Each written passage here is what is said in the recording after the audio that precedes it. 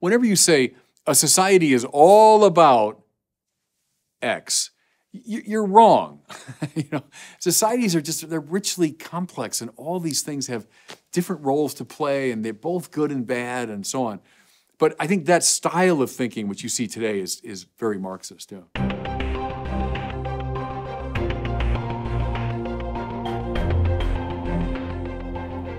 Welcome back to the Word on Fire show. I'm Brandon Vaught, the Senior Publishing Director. Today we kick off a new series of discussions looking at 4 massively influential figures who together help explain our current moment, how we arrived where we are today. The first one is Karl Marx, the famous German philosopher and economist. And here to help unpack the person and the thought of Marx is Bishop Barron. Bishop, good to see you. Hey, Brandon. Always a joy to be with you. Before we get to Marx, let's talk about your latest comings and goings. You recently journeyed to Atchison, Kansas, where you visited the great Benedictine College and also received the Beauty and Culture Award. Tell us a little bit about that visit. Oh, I love that visit. It was wonderful. It's a great small Catholic college with a very strong sense of Catholic identity. Kids were marvelous. I met a lot of the faculty, spent a lot of time with them. They got their money's worth in a way, because I was kind of going all day, but I loved it. Loved every moment of it. My favorite, I gave the commencement address, but my favorite moment really was this award from the Center for Beauty and Culture, which is run by my good friend, Dr. Dennis McNamara, whom I've known from Mundelein years ago. And just that opportunity to address this issue of beauty and the role that's played in my own work. But I'll tell you, the award they gave me is one of the best things I've ever gotten in my life. It was a hand-painted on vellum, the style of the Middle Ages, this sort of illuminated manuscript, basically. And it was a bit of the story in Latin of the non nisi te, the story of Aquinas hearing the voice from the cross, and what would you have as a reward? And Thomas said, I'll have only you. It's beautifully laid out in Latin calligraphy, and then illustrations all around it, including illuminations of Aquinas himself, the little flower, and Fulton Sheen. So anyway, it was a marvelous thing. I haven't gotten it yet. They're going to send it to me. But it was just beautiful. But love that trip. It was a beautiful trip. A couple of years ago, back in 2020, you posted a YouTube video, which was a video of a talk that you gave titled Ideas Have Consequences, The Philosophers Who Shaped Our Time. Now, this was a talk that you originally gave to the Knights of Malta. It was at their national conference. You were addressing this sort of convulsive time in our national history, which was fueled by the global pandemic and unstable politics and outbursts of violence and unrest. Everyone watching this knows what we're talking about. But in that talk, you showed how the ideologies undergirding much of this unrest stem from 4 thinkers in particular. The 4 people were Karl Marx, Friedrich Nietzsche, Jean-Paul Sartre, and then Michel Foucault. You claimed that once we understand these 4 figures and some of their most basic ideas, we'll recognize their influence everywhere and will be better prepared to engage it. Now, that talk, surprisingly, at least to me, ended up becoming one of your most popular talks of all time. And this gets back to something you said a couple episodes ago, that it's not the small bite-sized chunks that tend to get all the attention. This talk was, nearly an hour long, and it has 850,000 views. Almost 1 million people have sat down and watched this talk, which is staggering. And we haven't really followed up on it since then. So what I thought we could do is a series of discussions here on our podcast where we do a deeper dive into each one of these 4 figures. So today we'll do Karl Marx, and then over the next few episodes, we'll do Nietzsche, Sartre, and Foucault. Yeah, let me just first say a word, Brandon, about what you just mentioned. I was astounded, too. I gave that talk. The Knights of Malta invited me. It was right at the height of COVID. I was supposed to go to New York and give that address in person. And I remember thinking, this is an important topic, but it's probably too heavy, for the talk there. And maybe I've overshot it, and this is not good. But then it was COVID. We decided, well, let's just do it on tape. And so if you had asked me, now, what do you think are likely to be, the most popular talks this year? I would have ranked that like number, 47. I would never have guessed. But for some reason, maybe it was the time and people were interested in the deeper motivations behind what was going on in the culture. But it became, pretty wildly popular. So I am gratified by that. I think that's a positive thing. Let's start with the basics. Who was Karl Marx? Before getting to his ideas, tell us what we should know about the man. Well, German philosopher born 1818, easy to remember, in the town of Trier in the western part of Germany. Descended really on both sides of his family from long lines of rabbis. So he's a Jewish man and a very strong Jewish background. His dad became a Christian, but largely for just political reasons. Marx studies philosophy as a young man, becomes a devotee of Hegel, as most people who were studying German philosophy at the time would have been. Hegel was the dominant figure. But then he becomes a radicalized Hegelian, what they call sometimes a left-wing Hegelian. And he comes under the influence of another left-wing Hegelian, namely Ludwig Feuerbach, who's the father of modern atheism. We've talked a lot about him. Religion is a kind of idealized self-understanding projected outward as a fantastic supreme being, etc. And so Marx would have bought into that very deeply, but then Marx asked a follow-up question, which is, well, then why did we do this? Why would we do such a crazy thing and invent the supreme being? And from that comes a lot of his social theorizing. He operates for a time in Germany and in France and in Belgium, gets expelled because of his radical politics, ends up finally in London and spent the rest of his life in London. Living not happily. Marx was not a happy person, lived in kind of borderline poverty. His friend Friedrich Engels, you hear about Marx and Engels. Engels was a much wealthier man, and he kind of kept Marx going. Marx spent most of his time at the British Museum in London. You can still see the chair he sat in, where he wrote his big work called Das Kapital, right? Capital, an understanding of how capitalism works. Dies in 1884, I believe it is, and is buried in Highgate Cemetery in London. He was only about 64, I guess, when he died. You know, a bit, I suppose, like a Van Gogh or something like that, who in his own lifetime didn't see that much influence, but then after his death had such a monumentally massive impact. And shaped, I mean, look, a lot of the 20th century and continues to shape people's minds today. So that's a bit about Marx. A lot of Marx's ideas, especially his communism, became in vogue in the late 20th century. And you might say it reached a high point in the 80s and 90s with the Soviet Union that seemed to be taking over much of the world. But then after the collapse of many of these communist regimes, many people became somewhat disenchanted with Marx and believed that his time had passed. However, today we're seeing a revival, and I'm thinking especially among my peers and my generation, millennials, even younger than me, Generation Z, there seems to be a renewed fascination with socialism, Marxism, Karl Marx's writings in particular. Have you seen this too? Have you noticed this?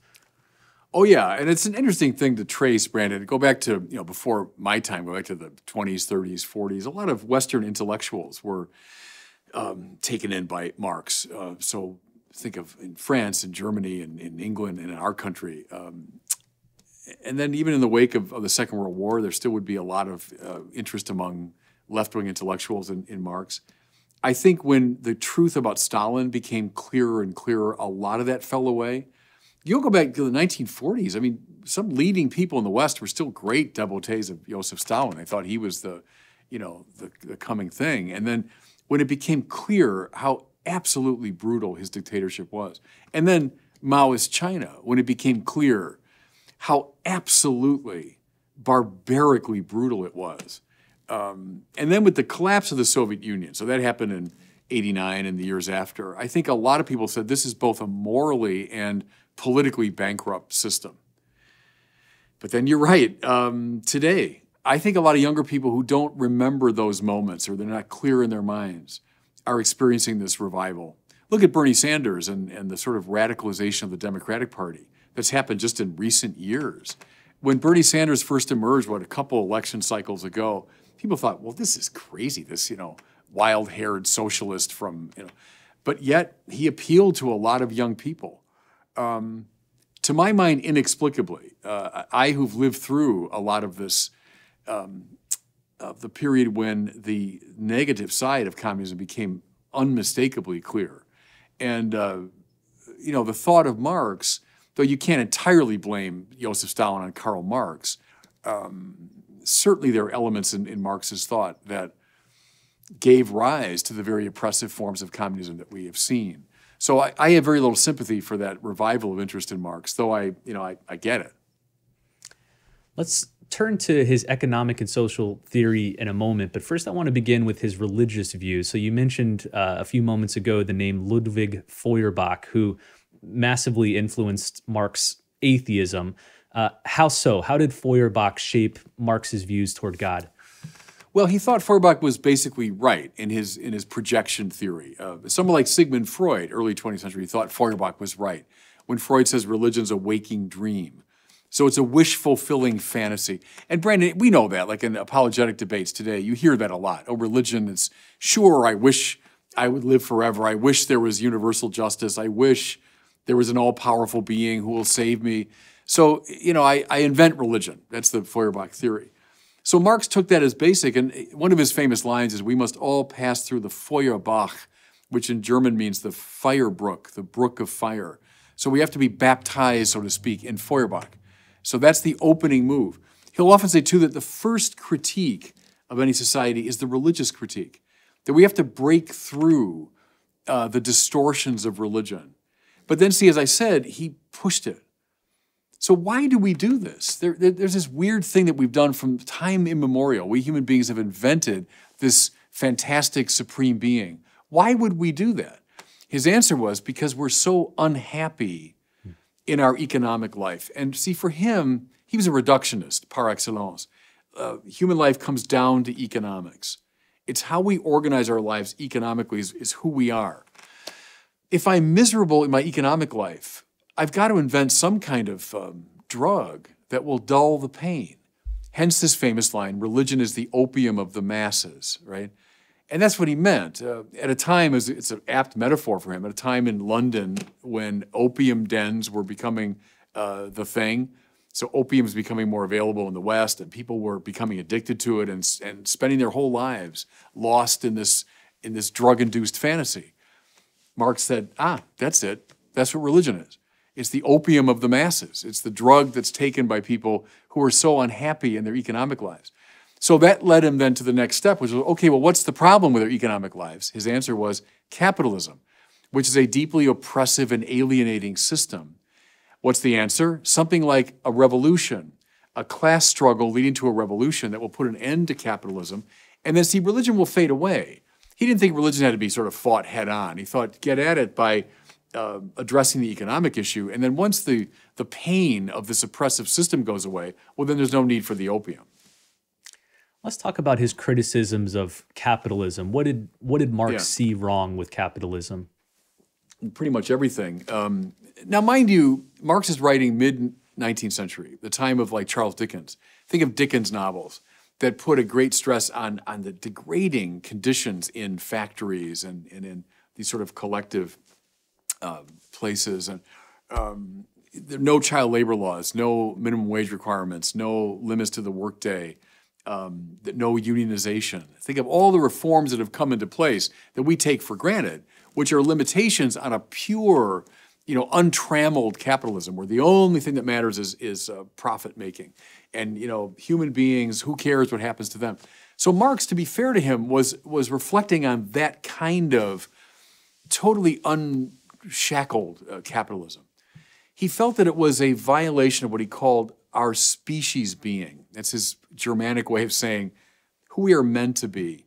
That we're meant to be free, we're meant to be artistic, we're meant to be communal, we're meant to see ourselves in what we make and exult in it.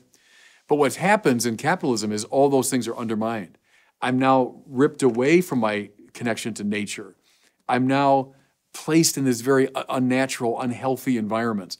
I'm now cut off from my fellow human beings. I'm in sort of a cutthroat competition with them. I see myself in my work, but I see myself as alienated in my work.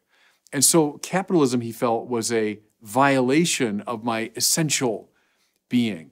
So that word Entfremdung in his German, the alienation, he got that from Hegel, becomes a basic Marxist theme. I'm alienated from my best self. And so I got to overcome alienation. And that's what leads to the revolution.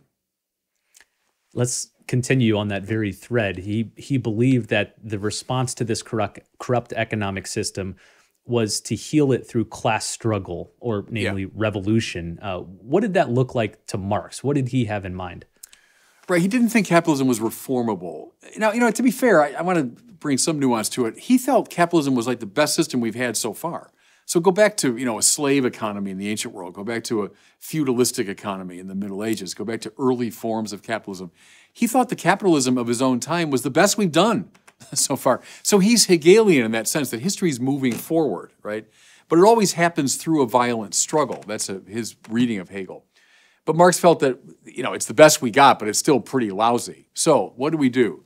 We should foment a class struggle, that you have a ruling class, the owners of the means of production, those who control the economic and political and cultural life of the society, and they're keeping down the masses of the ordinary workers. And so he thought the proletariat, which would be the industrialized working class, would be the sort of tip of the spear of the revolution. By revolutionizing them, they would lead this uprising. He thought it would happen in the big cities.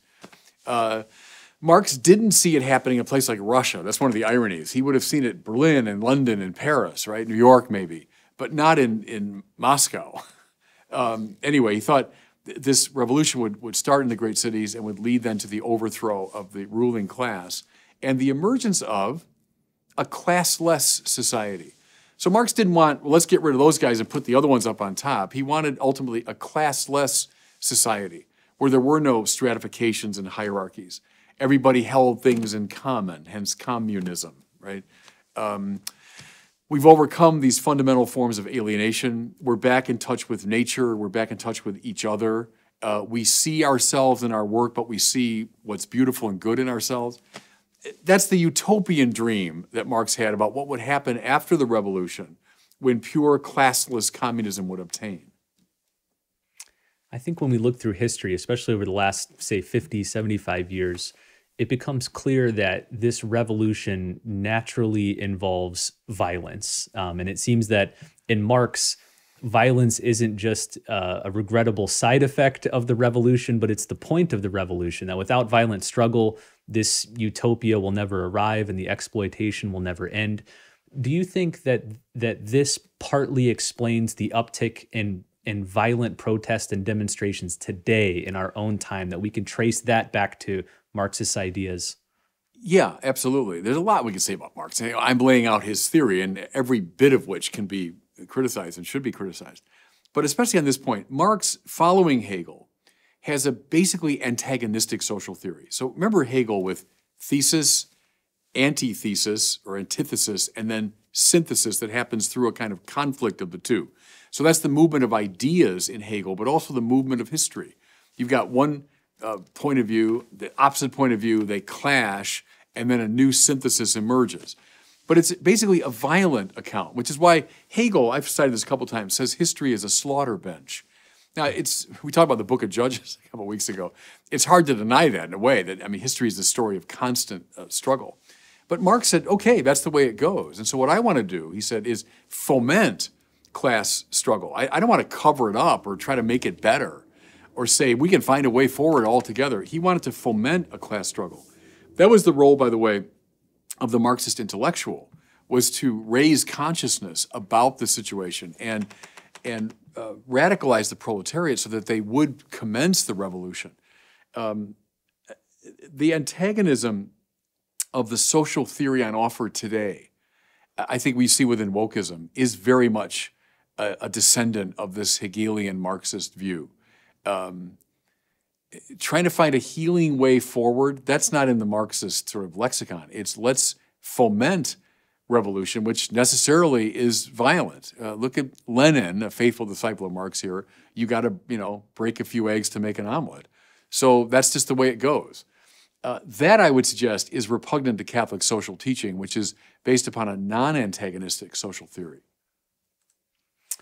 Marx has been described as a master of suspicion because he encourages the constant unmasking and dismantling of the cultural superstructure, to use his language. Right. That's key to getting the revolution underway. Do you think that Marx lurks behind a lot of today's suspicious and cynical attitudes, especially toward government, politics, the church, other institutions? It seems a massive rise in cynicism and skepticism around those things. Absolutely, and you use that term, which is really right. substructure, superstructure is a basic idea in Marx. The substructure of any society, he felt, was the economic core. So again, it all comes down to economics. The whole point of a society is to cultivate and make possible that economic core. So what it does, it throws up around itself a protective shell, if you want. Call it the superstructure. And it includes everything else. So everything else in society, the arts, politics, science, religion, philosophy, all of it is part of the superstructure, whose whole purpose is to protect the economic substructure. So a big part of the Marxist intellectual move and revolutionary move is to break down the superstructure, break through it, let people see what's really going on. I think during the talk I used that comparison with the Wizard of Oz because there's a lot of interesting overtones there, Marxist overtones. But one of them is pulling back the curtain, right, on the guy that's just manipulating. So there's the mighty, powerful Oz, but it's just this little creepy guy behind the curtain who's manipulating. And it's the dog who pulls back the curtain to reveal what's really going on. That's sort of a Marxist idea of breaking, look at the superstructure, it's so awesome, look at the mighty, powerful Oz, oh. But when I break through that, I see it as just protecting a grubby little substructure over here. And so to answer your question, yes, today I think in a lot of the woke stuff, you'll find that is a deep suspicion of all the institutions of society, that they're just part of a superstructure protecting some kind of grimy substructure. Now, the Marxist thing was economics for sure. That's Marx. But it's taken different forms in some of the people today. So for many, it's racism. It's the racial struggle. The oppressors and the oppressed, not so much economically, but racially. And so now just play the Marxist game. That's the substructure, and around it is the whole superstructure that protects this racist core. Look at the 1619 Project, right? That the whole American political arrangement is just an elaborate way to protect slavery. That's a typically Marxist way of thinking. And, you know, there's many problems with it, but one is just the sheer reductionism of it. Whenever you say a society is all about X, you're wrong. You know, societies are just, they're richly complex, and all these things have different roles to play, and they're both good and bad and so on. But I think that style of thinking, which you see today, is very Marxist, yeah. Well, let's close with this. What do you think Marx gets right? And then on the other hand, what in Marxism should we resist? Yeah, I mean, what he gets right is biblical. As I say, Marx is descended from a long line of rabbis, and there's a lot of the Old Testament prophet in Marx. That's to say, someone who is righteously indignant at deep injustice. And I say, hooray for Karl Marx. I mean, yeah, there was plenty wrong in mid-19th century Europe, especially in Germany, France, and England. There was plenty wrong with these very early forms of undisciplined capitalism. And was Marx right to raise his voice and protest against it? Sure, yeah. Read the early Marx. The work that I did my master's work on is called the Economic and Philosophical Manuscripts of 1844. The very young Karl Marx writes these. And there's something of the romanticism of that time, but also I think the Hebrew prophets come through of just a deep indignation about injustice and a desire to do something about it. Now, his diagnosis of the problem and his proposal of a solution, I would have very serious problems with. But that he had a righteous indignation about injustice, sure, I'm all for that. And I think when people are attracted to Marx, that's what they're attracted to, is that sense of, yeah, there's something wrong here that needs to be righted.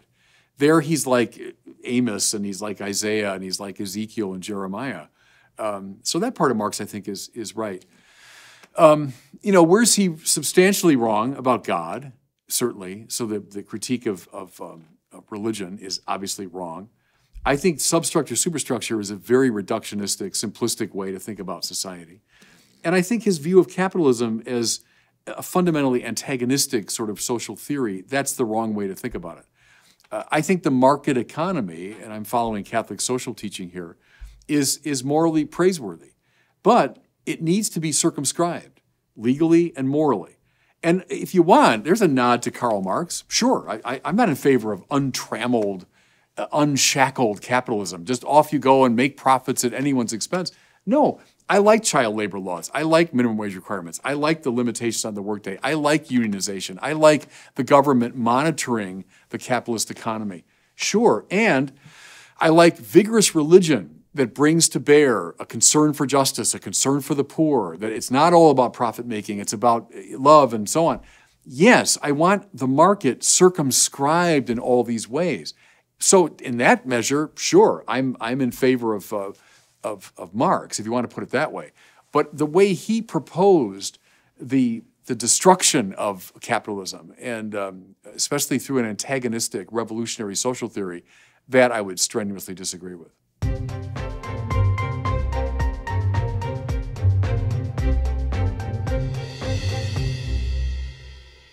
Well, it's time now for our question from one of our listeners. Every episode of the Word on Fire show, we take one question from listeners like you. If you have one, you can send it to us at the website askbishopbarron.com.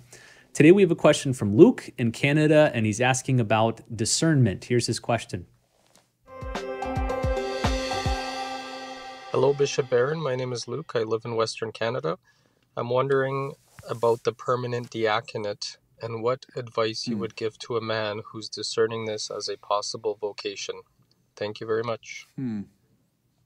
Yeah, thanks for that.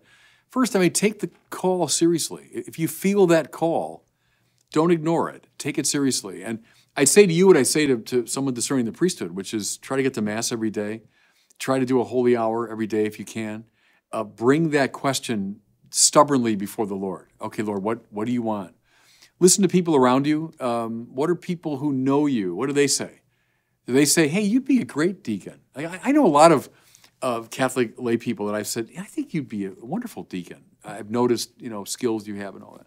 So pay attention to that. But I'd say maybe above all this, I think a permanent deacon, I'm presuming you're married and have kids, it's something that involves your family, especially your wife. And so discern with her and discern with your kids. It can't just be a individual decision you're making, but it involves the whole family. So I'd get them involved too.